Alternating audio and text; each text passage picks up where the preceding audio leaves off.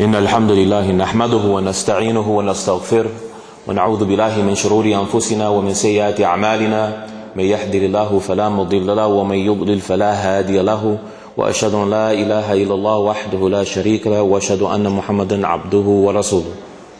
All praises are due to Allah. We thank Him and we seek His forgiveness. We seek refuge in Allah from the evil of our own souls and the evil of our own deeds.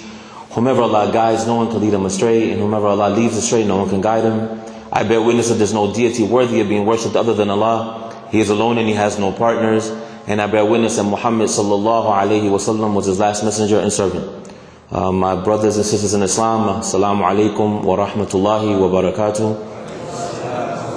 May Allah subhanahu wa ta'ala reward all of you today for coming out to listen to our story, and Allah bless this community with success in this life and the next. Ameen.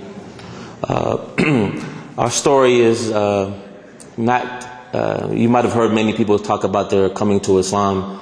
Ours is nothing, anything exciting to talk about. We just want to, pass on a little bit of what we experienced throughout our research in trying to find the truth.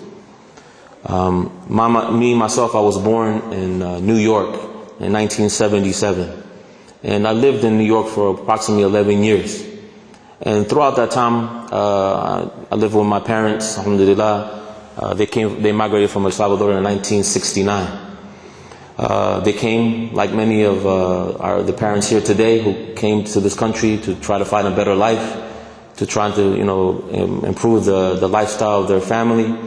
Alhamdulillah, my parents were very spiritual, especially my mother. She was the one who always encouraged me and my two sisters to go to church.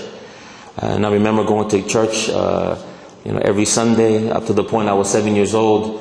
I became the altar boy. The altar boy is the one who carries the cross for the priest in the beginning of the procession and assists him during the service. And this is something that I was very active in, going to Catholic school. My parents put me in Catholic school to keep me out of trouble, keep me away from the streets out there in New York, trying to, to make their son, someone who's respectable, and not having to be down with the hoodlums, as they would have said it back in those days. Well, alhamdulillah, during that time, my father, he felt the need to come back to New York after paying $1,000 a month in rent, and then he compared it to Houston, Texas. He could get a 3-bedroom apartment for $400. He saw the finances was, intelligent. Today, let's go down to Houston because it's cheaper to live.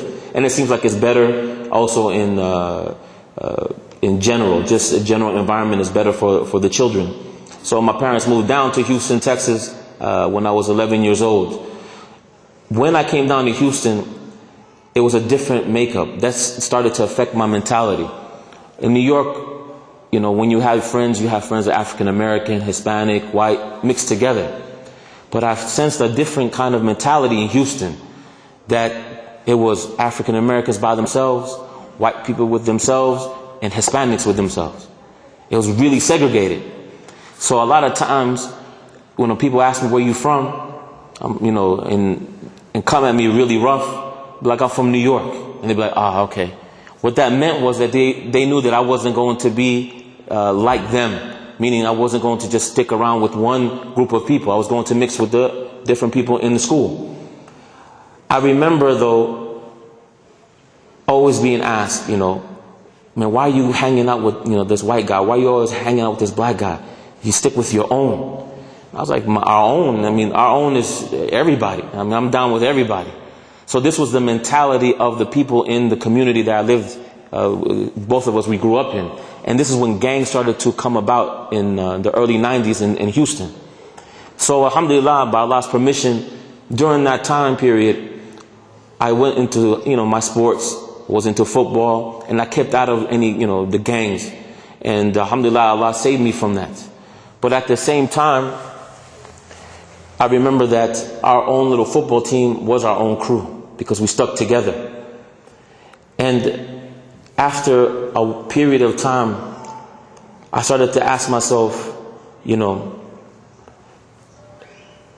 my faith. I was having issues with my faith. I remember looking back at it as 13 years old, asking myself, I'm not satisfied with what I was going to church in. I wasn't satisfied living that, going to church. It didn't make sense to me. And at the same time, dealing with the environment that I was dealing with, I started to ask myself, is this the truth? Is Christianity the truth? And I stopped going to church. And during that period, I started reading, and I came across books on Islam. And I remember meeting the first Muslim. I remember he was a friend of mine. He became Muslim at 13 years old. And I remember asking him, why are you changing your religion at 13? He said, I believe it's the truth. And we would see him, I remember around Asr time when, late in the afternoon, we were playing football, playing basketball. He was like, I have to go pray. And for us, to see a 13-year-old kid from where we grew up go pray, we were like, pray. And we would, I was street lingo, we would clown him. We'll make fun of him. Like, how you gonna go pray? It's time to have fun. It's time to pray. But alhamdulillah, he stuck it through. So when I started to research what he was believing in, I said to myself, this might be the truth. And subhanAllah, that summer before my 9th grade year, I went to New York. And me being 14 years old, by myself, getting sent to my favorite uncle and auntie who would let me do whatever I wanted in Flushing, Queens, New York, with all my old friends who are older than me. It was, for me, it was a time of my life. I was going to be free. And I remember going there and subhanAllah, walking in the streets of New York City and seeing people coming through, saying, what's going on, what's up, and people giving salams to each other. And I asked my friend, you Muslim? It's like, nah, this is how we talk here in New York. Because it was an in thing to do. In New York, that's how people say, give salams to each other. They'll say certain words like, what's up, ak, akhi. That's how non-Muslims even speak. So I remember asking him, so if you're not Muslim, why did you give him salam? They said, no, Islam is an interesting faith. You should read the book of Malcolm X. So I remember reading the autobiography of Malcolm X during that time period. And I said to myself, without a doubt, this is the truth. But the only way I can become Muslim is I have to be like Malcolm X. So at 14 years old, I'm not going to give up all this partying. I'm not going to give up all this fun to be like Malcolm X. It's too much. This was my understanding of being a Muslim. You have to be straight, 100%. It's black and white. But subhanAllah, Allah didn't guide me at that moment. And I had to go through serious issues throughout my teenage life in order for me to see that I needed Islam. Because when I was 14 years old, 15 years old, going to New York, coming back to Houston, and I remember the environment that we were dealing with, the movies that were coming out at the time, movies that were called Boys in the Hood, New Jack City, Menace to Society. This affected the way that we were thinking, plus the music that we were listening to. It's something for many of the youth today, a lot of the young brothers and sisters here, who may hear it. But we actually lived it because we could relate to what they were talking about. We could relate to sitting around with our friends and all of a sudden one of our friends just start beating on somebody for no reason and laughing about it. We were in cars where somebody would just get out the car and mug somebody for no reason. This was the darkness that we were living in. We had no guidance. But we felt being together was a sense of brotherhood. But we were living this. We would wake up in the morning listening to the hip hop, to the rap. And it would bring us in a certain mode. If I feel like I want to be a tough mode, I would listen to a certain artist. If I'm going to be in a relaxed mode, I would listen to something else. I want to put in my car with my Buick Regal dropped, with my 15 woofers, driving to my school. And I want to, what mood I want to be in today, I'll put in that CD or we didn't have CDs back then, tapes. Man, we're old, man. Subhanallah. Subhanallah. I can't believe it. Thinking about now we're saying that we're old. But a lot of the things that we were doing, we still see people doing today. And a lot of our friends, they never left that lifestyle. So going through high school, doing so much, bad to myself, evil to others, not respecting my parents, not respecting my elders. After going through that lifestyle, I remember being 19 years old. Clearly, it was clear. And I was at a party. And it was the day that a American terrorist, homegrown, he bombed he had a bomb in the Atlanta Olympics in 1996. Never forget it. Everybody was partying. I was just sitting there watching TV. And I remember seeing the chaos that was going on television. And then I was looking around in my environment. And I remember the last time I ever touched alcohol, alhamdulillah. And I put it down and I said, here's everybody's having fun, having a good time, careless. People here are going crazy. They're falling on top of each other, panicking. And I asked myself, is this what's it all about? Is this what my life is about? Is there something more than this? It can't be just this. Either I'm going to go deeper into darkness. The women are going to get older. The drugs are going to get harder. The lifestyle is just going to lead me to something that is not pleasing to my parents, not pleasing to myself. I was really talking to myself that night. And I said to myself, I have to make a change. Because after going through all the things that I went through, brothers and sisters, and not trying to glorify what we did a lot of bad stuff to people and to ourselves. I mean, really bad. I mean, we used to plot on doing evil things. And after a while, you start asking yourself, man, I can't be like this. So alhamdulillah, this was in July of 1996. When I started to ask myself, I need to leave this alone. And I need to step away from everybody.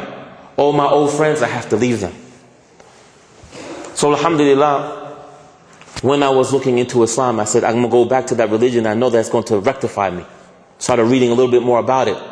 But I remember driving around the city looking for a mosque. And it wasn't Allah's will to find it at that time. I was driving around. I remember there was one dawah center that it was never open. Always knocking on it, but always looking. I was searching at that time. And I remember working at in a video store. And there was a friend of mine, there was a guy who came in the store with his nephew. And my birth name is Christian. That's what my parents named me. The Christian that became Muslim. And that's what my mom and sister always say. He looked at my name tag. He was like, Christian. So I'm looking at him with a real mean look. Like, what's this guy calling my name? That's a good Christian name. So I'm looking at him like, okay. And I'm looking at him. He looks kind of Greek, kind of European. Maybe this guy's Christian. He wants to call me to Christianity. And I already knew that wasn't the truth. So he goes, what religion do you follow? So I really started getting upset. I didn't want to even look at him. I was just trying to, check him out and get him out of there. I didn't want to deal with that. I said, my parents are Catholic. He said, but what religion are you? And I don't know why I said it, but I felt maybe it was because I wanted to debate somebody. I said, I want to be a Muslim. He looked at me crazy. His eyes were bulging. He looked back at his nephew and they were saying something in a language I didn't understand at the time. Of course, it was Arabic. They were saying, Subhanallah, Subhanallah. They're like, we're Muslim. So I'm sitting there like, okay. It's like, what do you know about Islam? And I'm like, just read about Malcolm X. So they were just in shock because they had just started practicing their deen. And at the time, I remember talking to him little by little during that time period. We realized that we lived in the same neighborhood in New York. We went to the same high school in Texas, but we never met each other. But we had acquaintances. And subhanAllah, that day Allah subhanahu wa ta'ala, wrote it for us to meet. And the thing that always affected me, inshallah, that we'll speak about a little bit more tomorrow, from the brother. And he was young. I was 19, he was 20. He would come to my job to see how I was doing.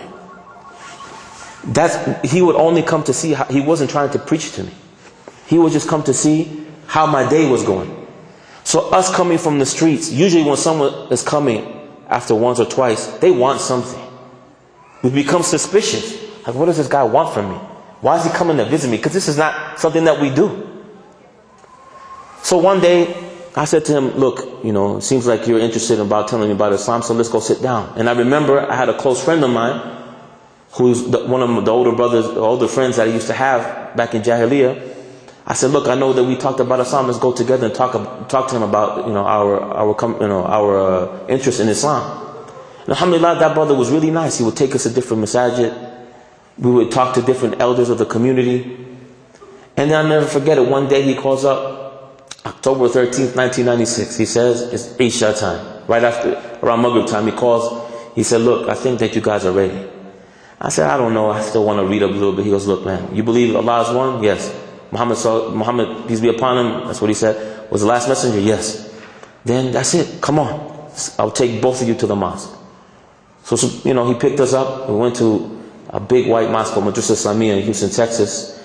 And we come in the mosque and there's over 200 Indonesian and Malaysian and Indian brothers on Jamaat Tabligh. So all these men with turbans on, big beards, and we're sitting there coming with our earrings, with our pants sagging. We're like, man, they're going to just look at us crazy. So we go there and it's time to pray. Okay, we just go along. We pray Isha with him. Then the brother, his name was Aman Allah, he tells us, go sit in the back of the mosque. So we're looking at each other like, we don't even know how to become Muslim. We're like, are they going to ask us questions? So we're like, what are the 5 pillars? Because there's something Hajj and fasting and this, that thing that we pay money. Yes, prayer. And we were just trying to figure it out because we didn't know what was going to happen. Then all of a sudden, 200 plus men come, sit around us. And we're looking like, my God, this is just weird. Just looking at all these men with big beards just staring at us. Like, what are you going to do? But alhamdulillah, the Imam Hafiz Iqbal, mashallah, beautiful brother, Imam, he sits down in front of us and he, asks us basic questions. And do you believe in Allah is the only God and that the Prophet ﷺ is the last messenger? We say yes. Alhamdulillah, we took the Shahada and then he asked us, do you want to take a name? A Muslim name. And I said, actually I want to. My mother named me Christian after Jesus Christ. So I want to call, I want to be called Isa. And then they looked to my friend Terrence, and they said, what about you? And he was like, people say that I'm a handsome guy, so I want to name myself Yusuf. Mashallah. So, and I remember after that standing up, hugging over 200 men crying. It was just different for us. And I remember this young kid jumping up and down. Hey, you have to take this earring out. You have to take this earring out. And I mean, my man, Aman Allah, was like pushing him out the way. And we're coming out the masjid, and it was just like a whole different world. Allah subhanahu wa ta'ala filled that void that I was having for all this time. And alhamdulillah, by Allah's permission, I got married 8 months later to a sister who accepted Islam in the high school that I graduated in. Alhamdulillah, in Houston, we have over, I think, 40 MSAs. High schools that have Juma in Houston, Texas. And the high school that I graduated from was the second MSA in 1996, and she accepted Islam there. So I married her, and alhamdulillah, after that my father accepted Islam, my sister accepted Islam, my cousin accepted Islam, and alhamdulillah, friends that we knew, my best friend, he accepted Islam. After he saw me, he was like, yo man, I got this new pager, and we had pagers back in those days, and I got this new CD, and he would come at me and like, so we're gonna go out tonight? And I grew up with him. And I was like, nah, man, I don't do that no more. He was like, what's up with you? And I was wilder than him. And I said, look, man, I'm Muslim now, man. And he was just looking at me, and he just got scared. He wouldn't talk to me for about 2 months. Because he couldn't believe from a few months ago, I was wilder than him, doing crazy stuff. And all of a sudden, by Allah's permission, it's all from Allah, it went cold turkey on everything. Never, just forgot everything. Didn't have any want to go back to that lifestyle. So alhamdulillah, after talking to other people, alhamdulillah, he accepted Islam, and from there, alhamdulillah, brothers, by Allah's permission, I had the opportunity to go study in the Islamic University of Medina, and it was a beautiful experience taking my wife and children over there as well. meeting people from all over the world. I gained a lot of experience. I met many beautiful brothers. Like when I see the brother Muhammad here and I look at him, I tear up because I love his brother for Allah's sake. That brother Ahmed Kurdi and Ahmed Billo, mashallah, those are the two brothers that I love so much, because when I look at them, I make dua that my children, and especially my son, can be like them. You know, I know they have their faults, and especially Ahmed, if he hears it, probably watching this video, he's probably going to be, oh my God. No, he knows how I am, but the manners that those brothers have is beautiful. And one of the reasons I came here is because I wanted to really inform and encourage you brothers and sisters to make dua for them and to be there for them and mentor them, because there are not many brothers who come from Medina or wherever, Egypt, or studying overseas, to come back to a community that wants good for them and they want to help the community, and they also are open to suggestions and mentorship. They're open to that. And alhamdulillah, building that kind of relation with the brothers over there was a beautiful experience. And alhamdulillah, coming back here to America 6 months ago, I started, as Mujahid always picks on me, everybody's going 70, I'm going 20, maybe I'm going 30 now, miles per hour. I'm trying to pick up the pace. Please make dua for me and trying to improve in that situation. And alhamdulillah, now I'm the director of social and educational services for Islam in Spanish. And hopefully Allah opens the door soon that I can begin my master's in counseling to better myself and hopefully, be an asset to the community. And so this was my short story on becoming a Muslim and what the thought process is and what I went through. Not too much detail because I can't talk about certain things in the masjid.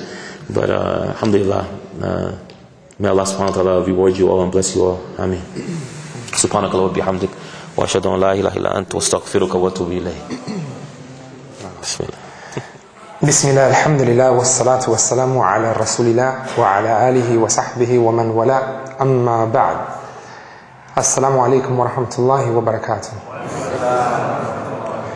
Well, alhamdulillah, it's really an honor to be able to spend, alhamdulillah, this weekend here in California with such a beautiful community. Alhamdulillah, I've been able to perceive a little bit of what was taking place here in Southern California, and alhamdulillah, I really, it's commendable, I would say, because going back to Houston, we have tried our level best to be able to, inshallah, implement some of the things that, alhamdulillah, we're seeing that are happening here.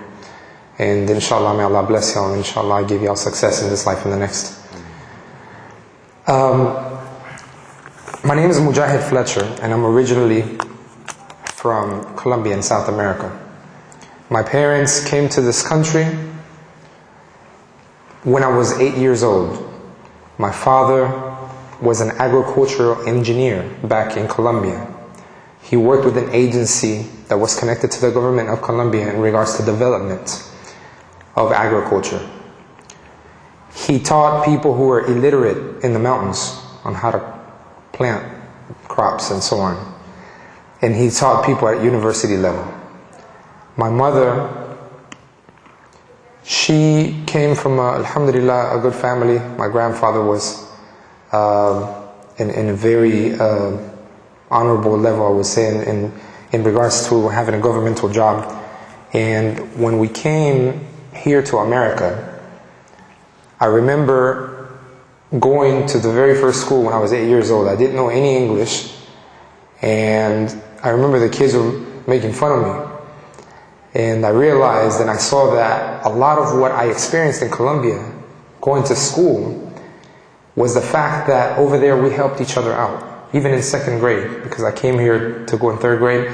If I didn't know something, the person next to me didn't know something, before going to the teacher, you would actually work it out on your own, amongst your classmates.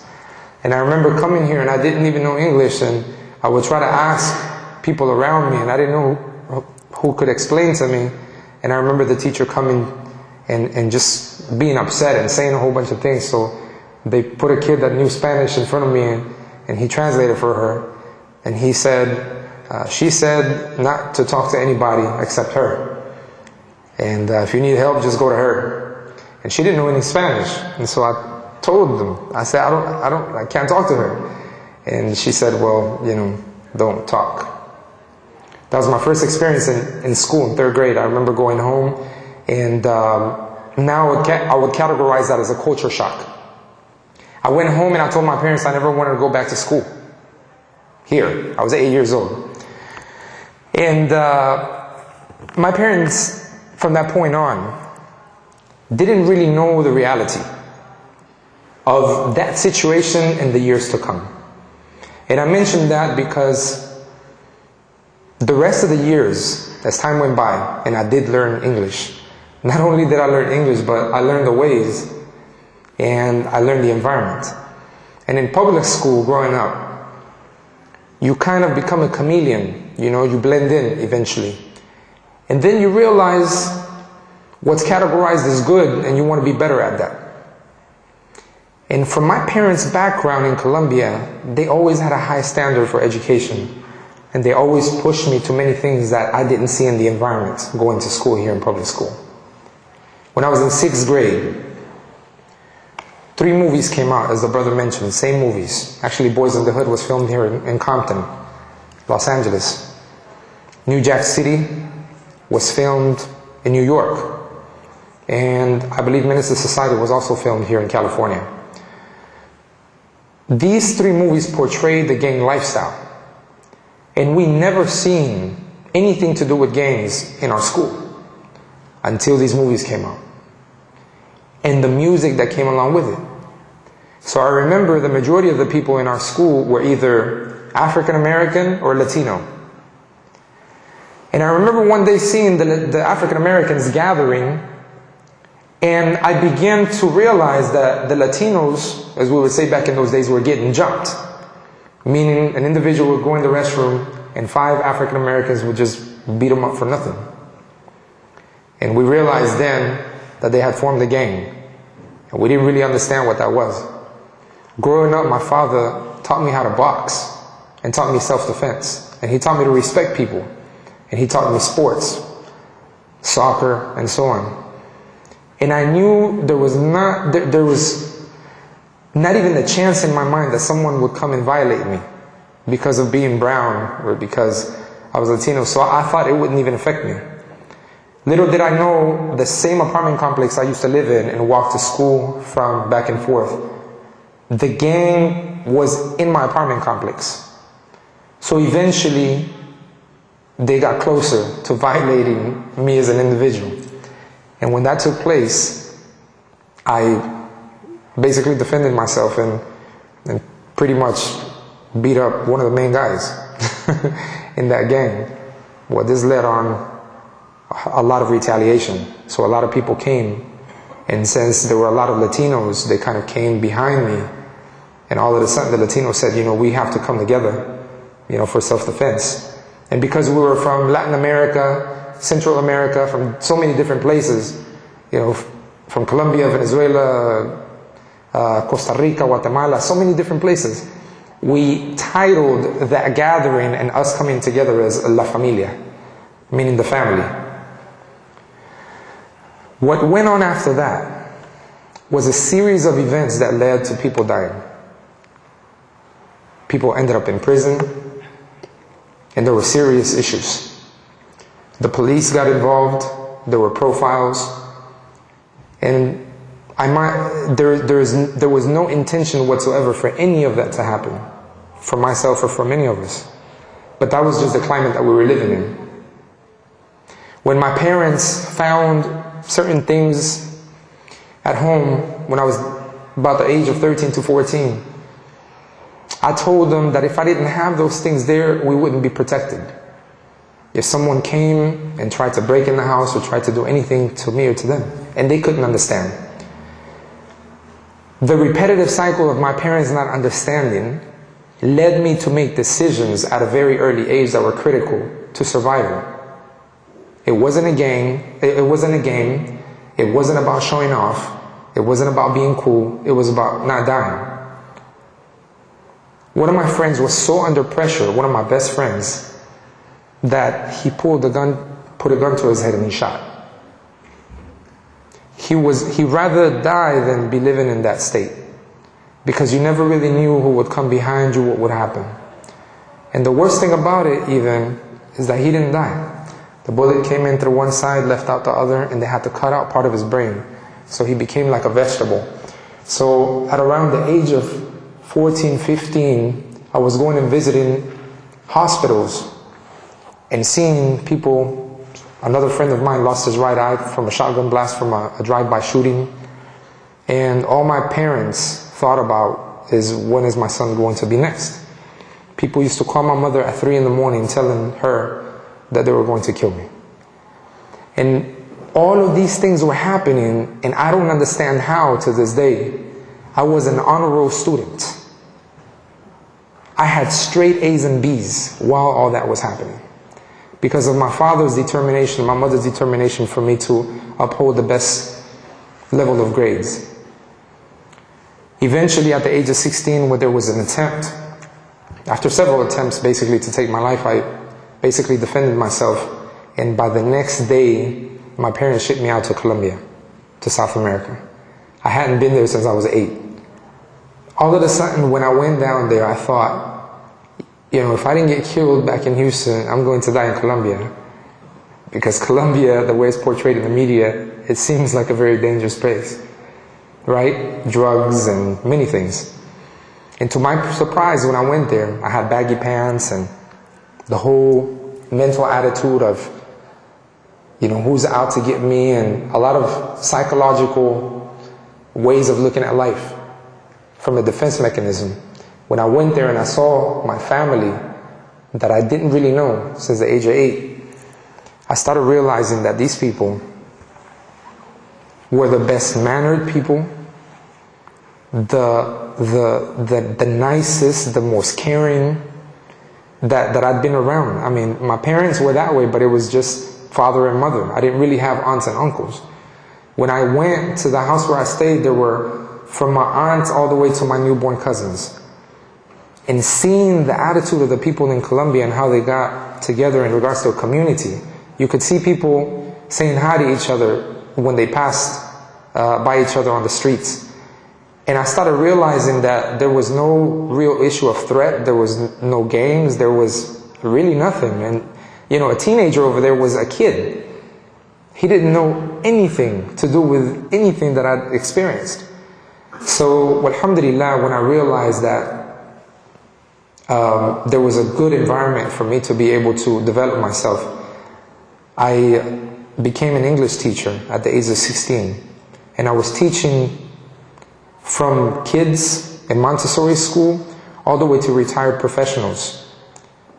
And that gave me a good experience, because I dealt with people from all different walks just because I knew English. And I would make in 1 hour what a minimum wage worker made in 8 hours over there. And I was 16 years old. I became very independent. I bought myself a motorcycle. And living in Colombia at that age, being able to go up a mountain and be in a natural spring river by myself and eat fruits from trees, that was something I could have never imagined, living in a place that was nothing but concrete, the concrete streets. So I became very kind of inclined to nature, natural.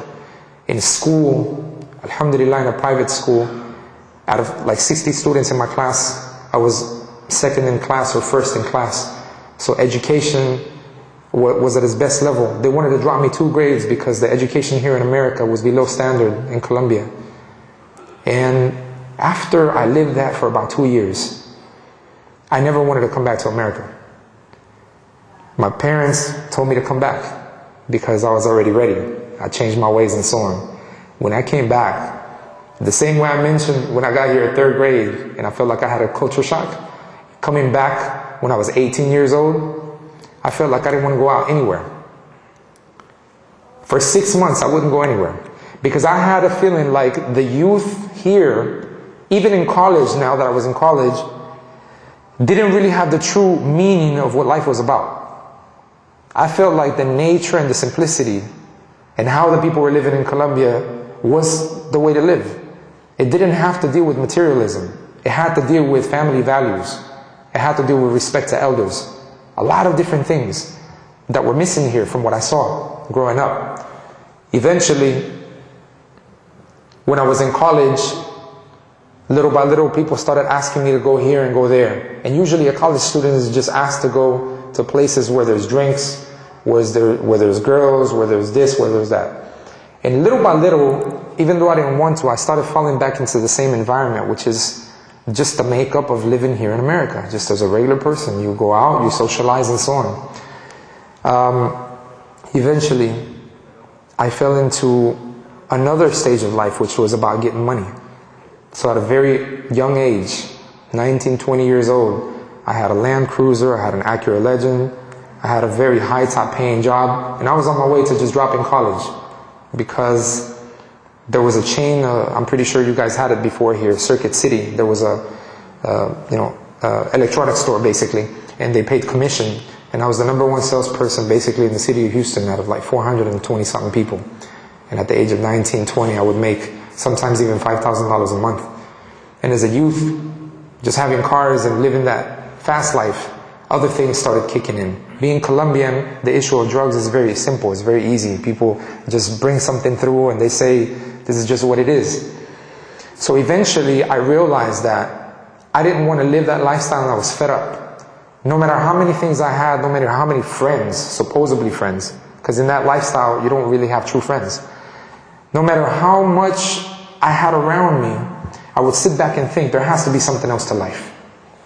This can't be it. Because if this was it, then I'd be happy and satisfied. But I'm not. So eventually, I went back. I remember telling my father I was sick of living. And I was tired and fed up and I couldn't figure this out. And he told me that he'd been searching for something greater than this life for a while. And I'd seen him coming in and out of different religions. And all my life, he always taught me since I was little, there's only one God. I never prayed to Jesus in my life. My parents, even though they would categorize themselves as Catholics, my father had questioned the issue of the Bible many years. And he would always tell me, you find your truth because I'm seeking for mine. And there's only one reality really, is that there's one God. How you get to that one God, you find your way, I'm trying to look for mine. So I remember I went to him and I told him I'm sick of living, I'm sick of this and that, and I had my own apartment and I was thinking I need to go back to school and I need to get right, and I felt like I want to leave back to Colombia. I didn't really know. I was at a crossroad. And subhanAllah, one day I told him, I said, I want to start reading about different religions. And my father started giving me books about different religions. I remember studying Kabbalah. There was a Mexican guy who went and studied actually in Israel, and Kabbalah is ancient Jewish mysticism, and I began to get interested in that.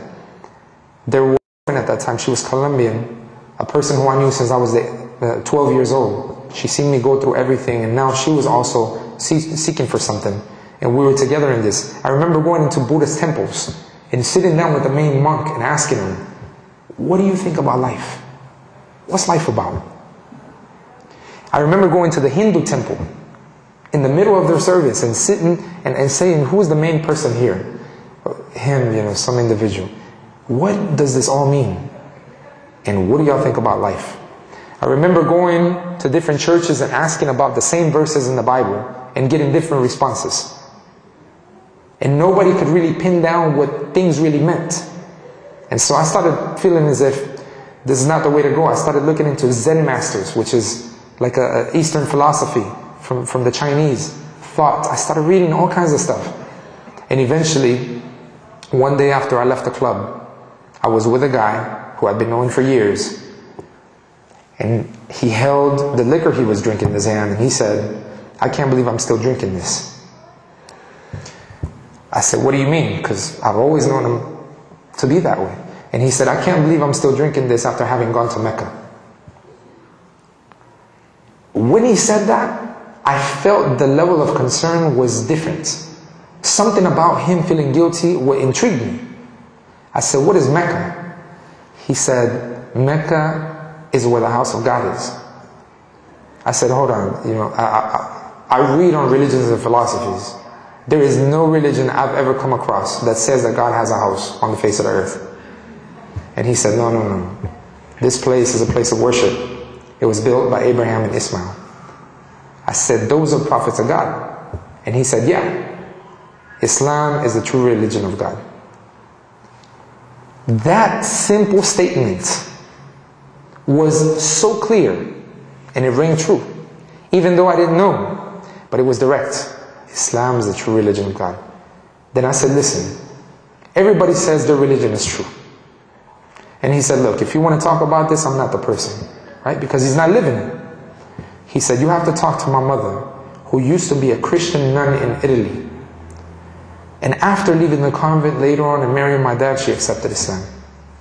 She talks to people nowadays that have doctorate degree in divinity, and they have become Muslim. And many people are becoming Muslim. I had no clue what all that was. I went on with life, and I kept partying and going out. And in the back of my mind, I would think, that's something I got to look into. And subhanAllah, even though we kept living life and we kept going out and everything, every once in a while, he'd just be like, have you looked into it? No, not really. And he would say, you know, you got a responsibility now, man. You have to at least look into it. And it would just hit me. I mean, this would be like sporadic every 3-6 months that he would say something like this. And eventually, I remember wanting to go and speak to his mom, and I was intoxicated, and I went to his house. And he said, man, you can't talk to my mom like that, man. You got to come here clean. You can't come drinking stuff, you know what I mean? I said, okay. So one day I came clean. I remember his mother come in, and she was covered. And I remember extending my hand. How you doing, ma'am? She said, hi. She didn't shake my hand. I said, uh-oh, she don't like me. I've been hanging around with her son all these years. She knows what we're about, right? So it's interesting because she said, you want to know about Islam? And she was very happy. Did you want to know about Islam? I said, well, I guess, I just read all kinds of things. And she said, let me ask you this. Do you like science? Do you like mathematics? When she asked me this, I didn't know what that had to do with religion at all, because we don't make the relationship. But alhamdulillah, because I studied trigonometry and physics in Colombia, I gained an appreciation for these science. And I said, yeah, yeah. And she said, I want you to see this video. And she put me in a room and she turned this video on from Jamal Badawi. And it was the Quran and modern science. When I sat there, I was like, God, this guy's smart, man. God, he speaks so articulate, He has good manners. I could see a lot of different things. And when hearing about the whole issue of how the embryo is formed in the womb of the mother, and certain things about the solar system and the seas not being mixed, not mixing, so many things, I was shocked. But at the same time, I didn't understand much of what that had to do with God, other than the fact that He created this, which I already believed. And she gave me a Quran, alhamdulillah, and I began to research and read the Quran. I remember going and studying computer programming. And computer programming is nothing but code. And I remember having a hard time sometimes with coding. And I remember the only thing that would clean my mind and get me thinking clearly again was when I picked up the Quran and would read for like 2 or 3 minutes. And I would come back and open it, everything would be clear. I said, there's something about this book. Eventually, as I kept going out, partying and all these sort of things, we got in a big fight with a whole bunch of security guards outside of a club. It was like 20 against 20. And I was on top of a guy hitting him, and a policeman came behind me, and with a flashlight made out of iron, he broke my head open. He fled the scene. I couldn't even get a badge number. It was police brutality. I tried to sue. But things just weren't right. I knew I had to get my life straight. And then when I was thinking about embracing Islam and really feeling like I really liked it, I wanted to go to a mosque. So I went to a mosque, and alhamdulillah, the people, I saw the good in them when I went in. They weren't judging me. They weren't looking me up and down. Who are you? Where do you come from? What are you about? And they were just very cordial.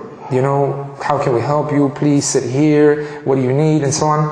And I began to ask questions. And over a period of like 1 year, I would go back and forth with this one imam, almost like debating with him. Like, what you're telling me right now doesn't make sense because X, Y, and Z. right? And he'd be like, well, look into this and look into that, and you may consider this, may consider that. So I would run back, research whatever he said, then come back. Almost like a year, going back and forth.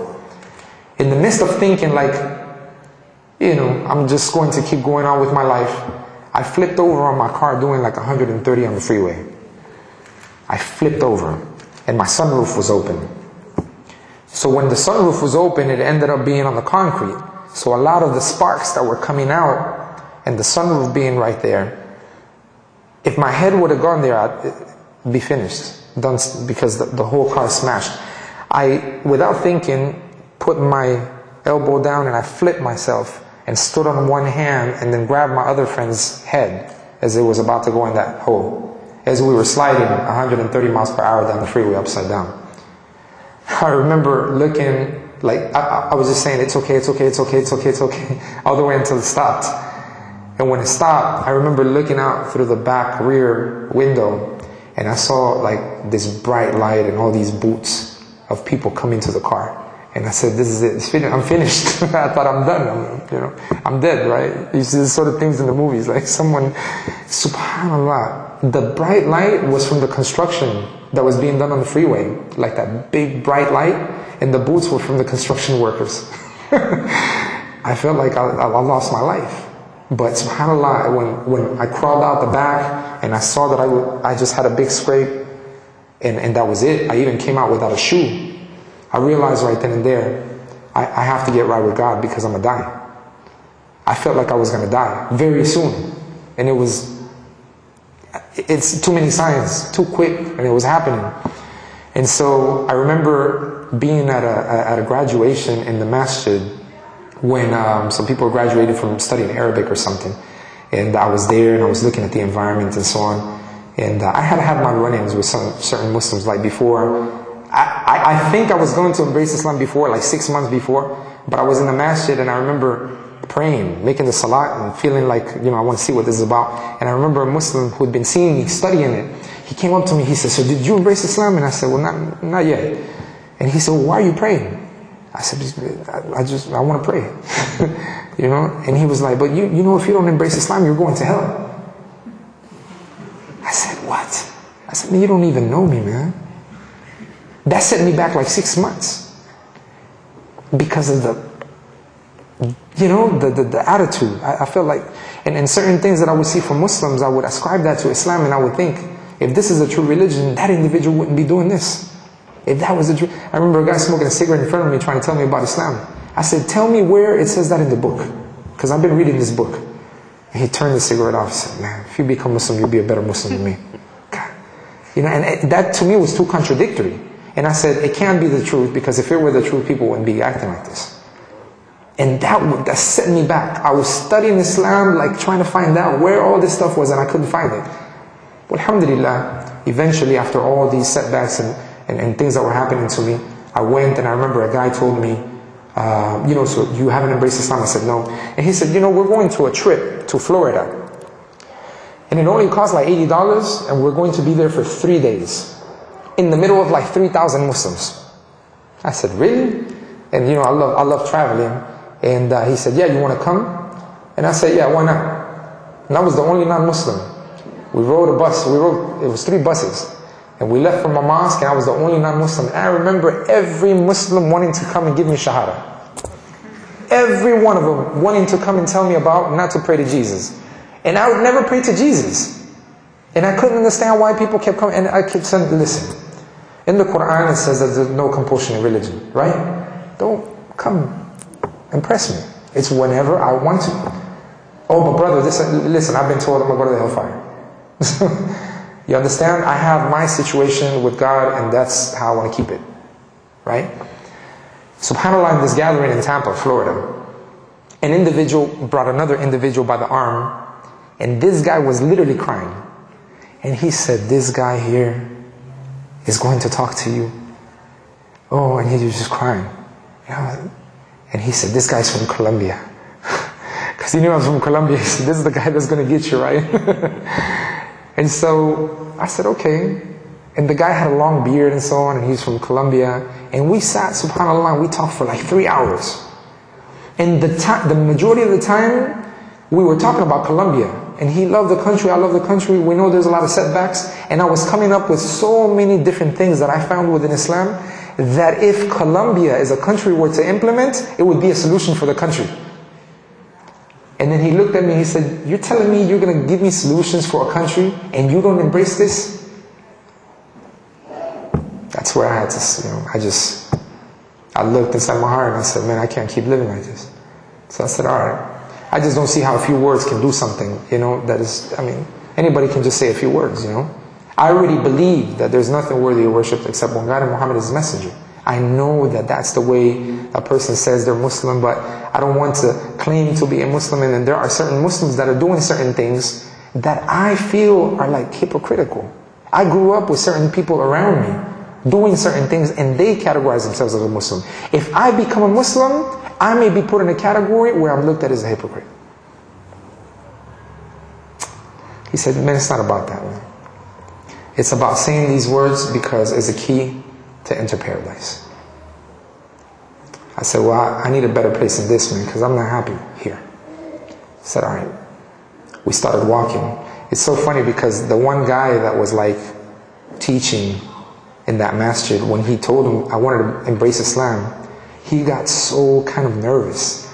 Like, oh, just give him shahada over there. He didn't want to do it in front of the people, and I couldn't understand why. I was like, and I said, do I have to do it in front of the people? And the brother was like, no, but it's good, it's good. And the guy was like, no, I don't know what it was. And then some other brother that was on the bus with us, when he heard, he came all the way to the front. He said, come here, brother. And he grabbed the microphone. And when I said the shahada, Allah is my witness, is as if all this weight came off. And then it was like as if I could hear better, see better, and I felt so light. And I felt like everything made sense. And then all these strangers lined up, dressed like in pajamas, and from different colors and speaking different languages and chewing on a little stick. And these people just came, hugged me, some would cry, give me little bottles of oil and little stones to we never, and you understand where we come from a bit. I never had all these men hug me crying and kiss me. That doesn't happen out here growing up, right?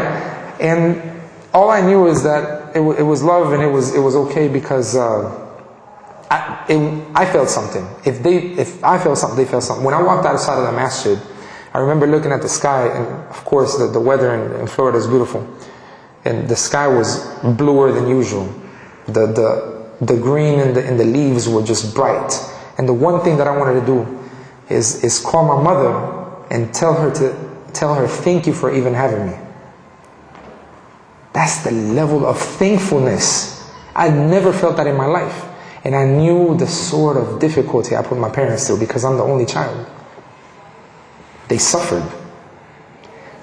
And after that day I said, if this makes me feel like this, I never need another intoxicant in my life. Because you take intoxicants because you are empty. When I got back, my parents saw that I wasn't going out. I wasn't taking the calls from my friends. The girls would call and I just didn't want to deal with anything. And they were like, you left on this trip and came back brainwashed. You're so peaceful, it's scary. What's wrong with you? What did they tell you? What did they do? Like I joined some cult or something. And they knew I was looking into all kinds of stuff. So they were like, we don't know if he's spinning. He may be going crazy or something. And I was like, all my life you've been telling me, why do you always have to go out? Why do you have to be drinking? Why do you have to be staying out late? And now I'm not doing that, and now I'm crazy. That's weird. I don't understand that. Alhamdulillah, my father, because he'd been searching, I told him, what I found is worthwhile that you look into it. 3 months later, he accepted Islam. My girlfriend, when I came back, she knew she wasn't my girlfriend. Because she was also looking into Islam. And she knew a Muslim, if he's serious or she's serious, they marry. They don't play all these games. And as soon as I got back, she looked at me and she said, I respect what you did, And a week later, she accepted Islam. And a month later, we got married. Alhamdulillah. Some of the gang rivals, people that we were out to kill each other, some of them have accepted Islam. Some of my friends that were in the gang, one of my best friends that I knew a certain night when there was an attempt on my life, if he would have been there, he would have shot somebody. Because I personally shot, alhamdulillah, I didn't hit someone, but he would have shot and there may have been some casualties. He accepted Islam. He has 5 kids now. He's a Muslim. People like my little brother-in-law at the age of 16 embraced Islam. My mother-in-law embraced Islam. My wife's aunt, before dying from cancer, embraced Islam. My mother embraced Islam. And on and on and on. I've seen, alhamdulillah, many people embrace Islam. My cousin just embraced Islam about a month ago. I went to Colombia to visit for the first time with my daughters. I have a 4.5-year-old daughter and a 2-year-old daughter. I went back to visit in Colombia. And just in our visit to our family members, 14 people accepted Islam. And some other friends and people that we knew. The project, Islam in Spanish, that was briefly touched upon, inshallah, I recommend that you guys come out tomorrow. I believe it's after 1 o'clock, from 1 to 5, 1:30 to 5:30 to 4:30. Okay, we have a da'wah workshop. And don't think it's an academic approach to da'wah. It is a very simple approach to da'wah based on what we experienced. Because we went through a trial and error to get where we're at. It's not easy for people to accept Islam, find their place in the Muslim community, alhamdulillah, be able to go overseas. I was blessed with the ability to have gone, alhamdulillah, and studied in Egypt, especially the Arabic language, the Quran. After going through all of this and dealing with people on the ground, our family members, after September 11th, Brother Isa and myself were put in front of the cameras. I embraced Islam 3 months before September 11th. I remember 3 months later as a new Muslim standing in front of in a church, 500 people congregating and telling them about Islam. The sort of response that happened after September 11th made my development quick. Dealing with people of knowledge, alhamdulillah, and being able to ask questions. And all of that has led to a lot of trial and error. And we realize, especially with the Latino community, it's the last frontier. It's the last people to actually get this message of Islam. Due to the issue of language, we came up, alhamdulillah, with a solution. And we started making audio-visual material. And our material has gone all over the world now. Our website is the #1 website with audio-visual material with over 300 audios, more than 300 videos. We have a television show in Houston on a weekly basis. We have an online radio station. And all of this, you'll hear more in detail of why it happened, but really it happened because of my dad. He pressed me to make that material because he said, how can Islam be universal and there's nothing in Spanish? How could the Muslims have lived in Spain 800 years and there's no books left? And his whole challenging, and due to the fact that I studied multimedia, he said, if nobody else did it, then you have to do it. And alhamdulillah, we've done it together, we worked. And in fact, my father, we use his voice. He's the narrator for a lot of these audiobooks that we make. Alhamdulillah, Brother Isa just joined us in this project, and now we're on our way to opening up a center called Andalusia, Social and Educational Media Center. And we hope, inshallah, at the end of tomorrow's series of talks in regards to da'wah, but really, what do non-Muslims really think and experience, and what do new Muslims really think and experience? Then we'll finalize with why this project came about, what sort of, alhamdulillah, things have happened, and where things are going so far. And inshallah, we appreciate your time. And inshallah, I guess if you guys have any questions, if there is time, inshallah, we can address them. Jazakumullahu khairan. Assalamu alaikum.